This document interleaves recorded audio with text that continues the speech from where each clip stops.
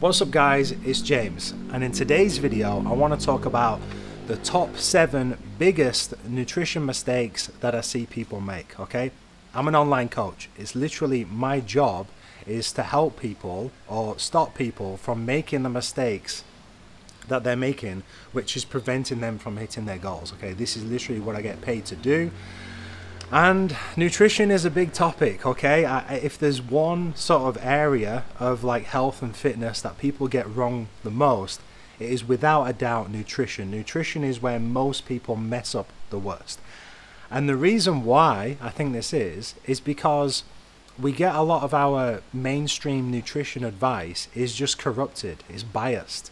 It all, you know, the government's guidelines is just based on big multinational corporations and what's most profitable for them. So the advice that you get from your government and from the mainstream is not what's best for you.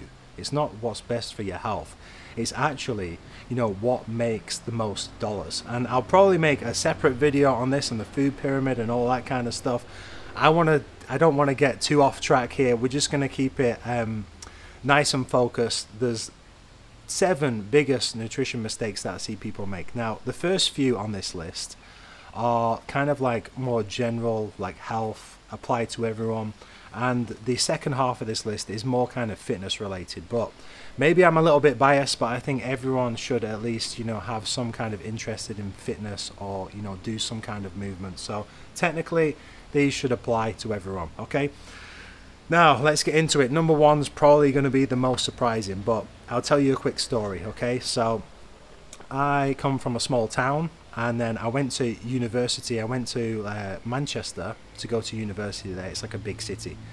And when I made that move, I was drinking the water there, and I was like, oh, the water just tasted just different. It didn't taste nice at all.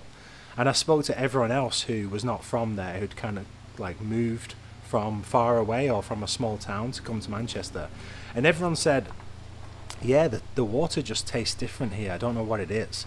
And it just tasted like chemicals, or it just didn't taste good at all.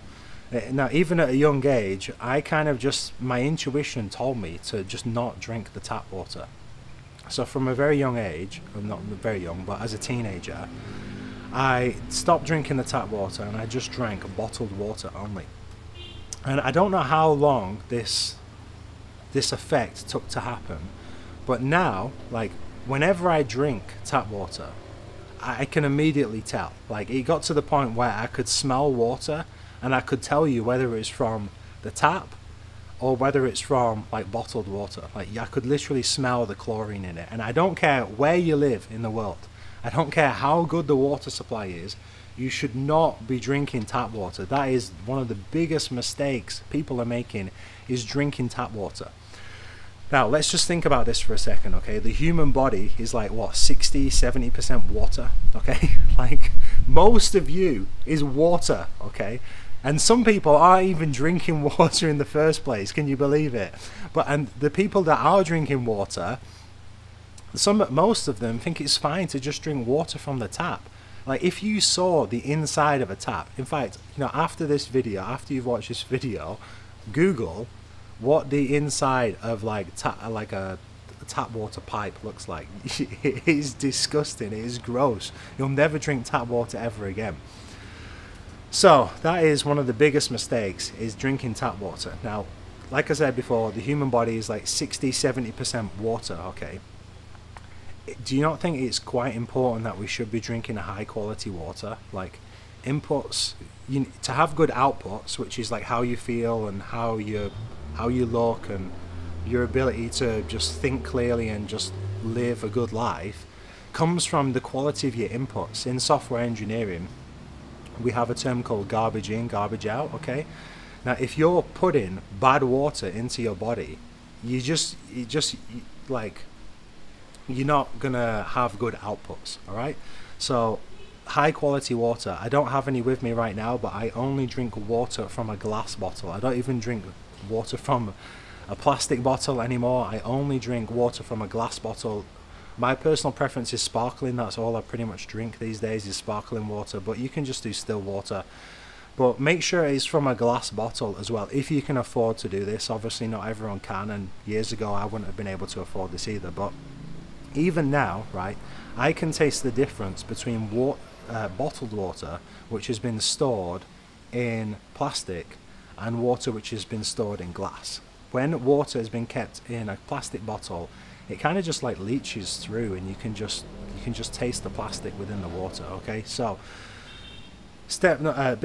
biggest mistake number one is drinking tap water. I don't care where you live, what country, stop doing it. Okay. Number two. Okay, how can I describe this? Okay, so when I was younger, I had a lot of health issues. Okay, I had back pain, I had chronic back pain 24/7, I had kind of like brain fog, couldn't concentrate, depression, anxiety. I had all these different health issues, and I saw many different people all around the country. Every single one of them told me it was this thing or it was that thing, and no one could actually help me at all, right?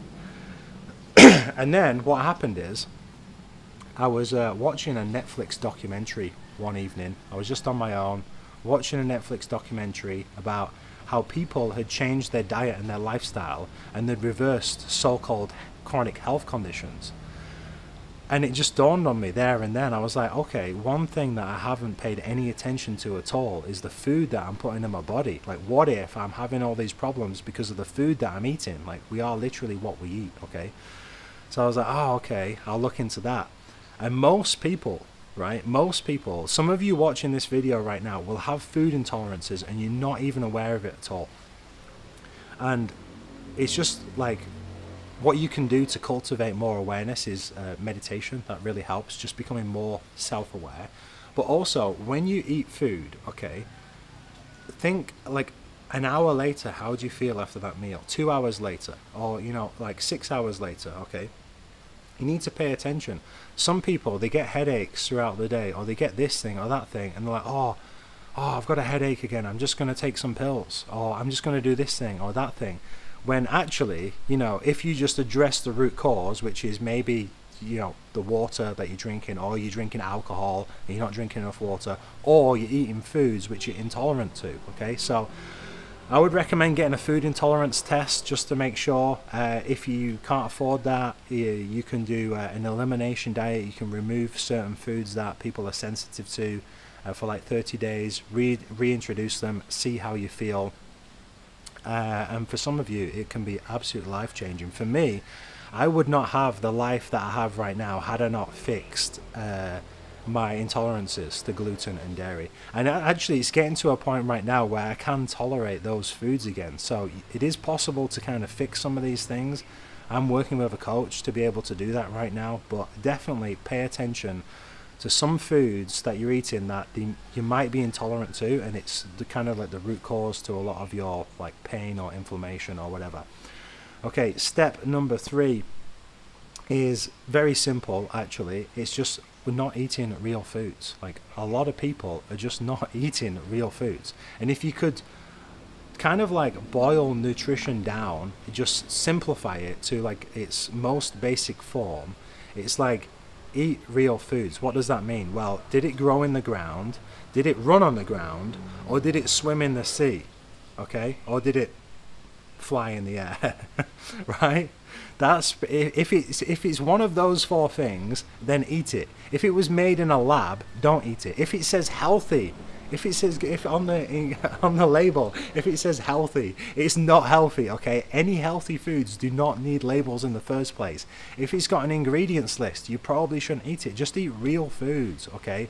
Real fruits, vegetables, some carbohydrates, and obviously, you know, animal foods. Eat animals, fish, eggs, etc., meat, steak. You know, like, just eat real foods, okay? You could transform your health simply just by removing all the processed fake foods that are there and just eating real foods alone. Guarantee some of you that will make a massive difference to how you feel. Okay, that's step number 3, is not eating real foods. Step number 4, not eating enough protein, okay? Protein is the building blocks for muscle. It's absolutely essential. We're fine without carbohydrates. Carbohydrates we don't actually need to be able to function. And there's a lot of different arguments whether it's optimal to have carbs or not. I don't want to get into that discussion. That's a discussion for another video. But I would say one of the biggest mistakes that people make is just simply not eating enough protein. You need protein, especially if you're trying to build muscle, if you're trying to improve your body composition at all. You're going to need protein, okay? Protein is absolutely essential. Make sure you're getting protein from like animal sources. I actually did a vegan diet for a while. I got really skinny. I'm going to make a future video on my kind of transformation and you know, my review of all the different diets that I've tried over the years. But you know, just make sure you're getting enough protein. For me, myself, I like to make sure every single meal has got at least 50 grams of protein. Makes it nice and simple. How do you know whether you're getting enough protein or not? Well, that actually brings me into step number 5, which is not tracking calories. Now, should you be tracking in the first place? Now, I've got a really easy way to answer whether you should be tracking your calories or not, and that is, are you happy with your current physique? Are you happy with your current body composition? If you are, then you don't need to track anything. Just carry on doing what you're doing. But if you're not happy and you either want to build muscle, you want to lose fat, or you kind of just want to optimize how you feel or your physical performance, or you kind of want to make some kind of improvements, you should be tracking your calories, okay? And it doesn't have to take up loads of time. I actually made a video on how to track tracking calories and macros the easy way. If you're not tracking, okay, you're just guessing. You're just guessing what you're eating, and I guarantee you, your estimates are way off, okay? So I would definitely recommend, if you have some kind of goal that you're working towards, you're trying to like change your physique from where you're at right now to where you want to be, start tracking your calories and macros. It will be eye-opening, because that will just influence your decisions that you make on a daily basis once you start tracking your calories. Okay, if it's not measured, it cannot be managed, right? Step number 5 is not tracking. Step number 6, okay? Now, when I was younger, I used to call myself a hard gainer. I used to believe, right, it was hard for me to build muscle. I never imagined I would look like how I look right now, okay? But back when I was, you know, first getting into this, it was really hard for me to build muscle. So, you know what I did? I just used to eat and eat and eat and eat. I just used to over consume calories, because I just thought, oh, if I'm not gaining weight, it's because I'm not eating enough and I just need to eat more. And I see this mistake that people make when they're doing like a big bulk, right? And they're just eating and eating and eating. But if your goal is to get in the best shape of your life and it's to have like a lean body composition, okay, then you're actually just creating more work for yourself, because you can only gain muscle at a certain rate, okay? And the whole goal of a bulk or a gaining phase is to gain as much muscle as possible without gaining, ideally, without gaining any fat at all. But to be honest, everyone's going to end up gaining a little bit of fat. But it's like, how can we minimize the fat accumulation as much as possible whilst maximizing the amount of muscle that you can build, okay? Now, if your protein's high enough and you've got an adequate stimulus, which is your training, okay, and you get enough sleep and recovery, then you will build muscle. But you can only build muscle at a certain rate. And obviously you can take supplements and steroids and stuff like that to speed it up, but you can only really gain muscle at a certain point. So if you're like over consuming calories, all that's going to happen is you're just going to get fat, or you're just going to get you're going to accumulate fat storage, and you're just going to create more work for yourself when you need to cut, okay? So I would be very careful. Like, if you're in a bulking phase right now, don't over consume your calories. You can actually work out you know, how many calories surplus you need to be in, anywhere from 300 to 500. I made previous videos on that. You can go check them out on my channel. And finally, what am I talking about?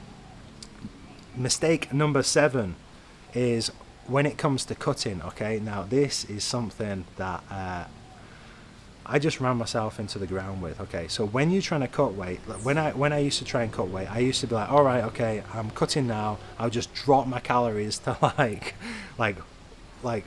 to say if I was eating at like 3,000 calories, I would just drop it down to like 2,000 or 2,200 just immediately, just like that.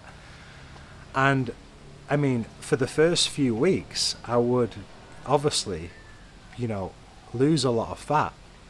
But what happens is you just reach a plateau and then you're stuck. And then now I can't reduce my calories anymore because I just feel like crap. Okay. So the whole goal when it comes to cutting is you want to reduce your calories by as little as possible while still losing fat. Okay. Like, can you keep your calories as high as possible and still lose fat? That is the whole goal of cutting, is because if you drop your calories too quickly, you're going to run yourself into the ground. You're going to feel like shit. You're going to lose muscle mass, and you're going to plateau very quick, and then you're kind of stuck with you know, what you can do. So beware of dropping your calories too quickly. You want to do this as slow as possible. The slower you lose the fat, the easier the whole process is going to be, and the better you're going to feel, and the less likely you are to plateau. Okay, and when you do plateau, there's things you can do like refeeds and just taking a break and going back to maintenance for a while before dropping your calories again. That's something that I would recommend. But yeah, that's it, guys. That is the top 7 biggest nutrition mistakes that I see people make. And the overall goal with all of this is, look, I'm not expecting perfection. Okay, I understand. We've got lives to live. Things happen, social events, etc. You don't need to be perfect. If you mess up, don't just, like what I used to do, is I just used to kind of like, oh, I've messed up, that means I'm just going to go all out and just anything's on the cards. Okay, if you mess up, just get back on track. And if you do 80% right, 80% or 90% right for a long time, if you do it for like 1 year, for example, you get 80 and 90% right, you'll literally be a different person. Okay, so that's it. If you want some help with this and you want to start looking and feeling better than ever before, I can work with you one-on-one to evaluate your training, your nutrition, and get everything optimized so you just you know, in the best shape of your life physically and mentally. You can head to jamessweetland.com for coaching. I've also got a course launching soon which is around nutrition and health optimization, training, mindset, and just overall just trying to live a healthy, productive life. The link will be in the description. And other than that, guys, thank you so much for watching, and I'll talk to you soon.